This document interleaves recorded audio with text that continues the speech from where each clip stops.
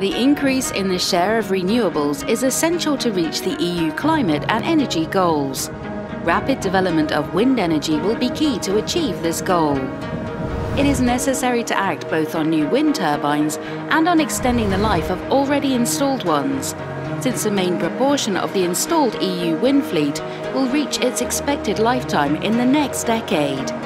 The current market trend is to develop bigger and more powerful wind turbines with a longer lifetime. To deal with bigger and more reliable wind turbines, there is a need for increasingly larger and more expensive test benches. This process implies several relevant disadvantages in terms of testing time, cost, and energy consumption. To tackle this challenge, the INNTERESTING consortium is working on the development of new concepts and technologies to reduce those difficulties and to replace large physical tests.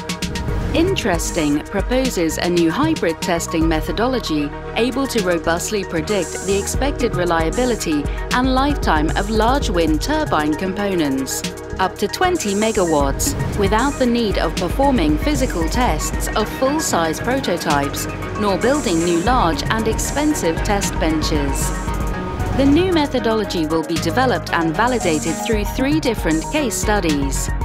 The first one is based on an innovative pitch-bearing concept that will be developed for the case of a 20-megawatt offshore wind turbine that will be installed between 2030 and 2050. The turbine will be analysed as part of a wind farm with the size of 2.04 gigawatts with 102 turbines. The second case study is based on a new gearbox concept that will be developed for a 10-megawatt onshore wind turbine that will also be installed between 2030 and 2050. The wind turbine will be analysed as part of a farm of 100 megawatts with 10 turbines.